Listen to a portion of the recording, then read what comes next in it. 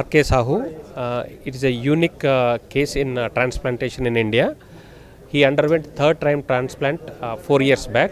His first time he underwent transplant in 1995 and second kidney transplant in 99. And after doing third kidney transplant is very difficult. The reasons are, one is surgically doing it is challenging, and second is there may not be any donors in the family.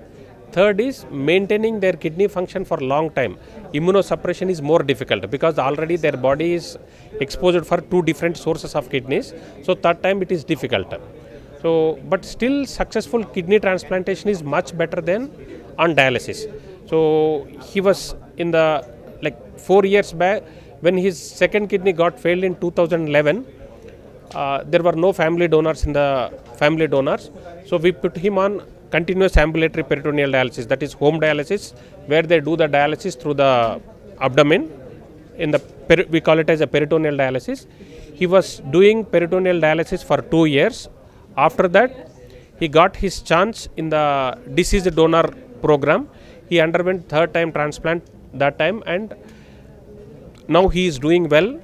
4 years after transplant, he is on minimal immunosuppressive medication and his kidney function is always normal. No, definitely going for third time transplant it's a tough decision to take, because see, patient has to understand the rarity, because they have to aware of that it is a rare surgery not done in India many times.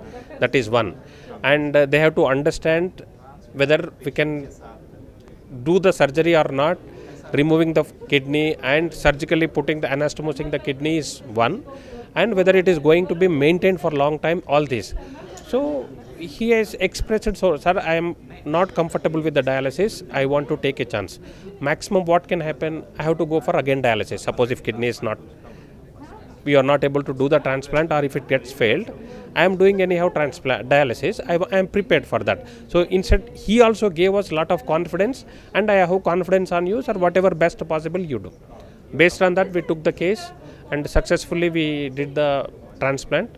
Now his kidney function is good.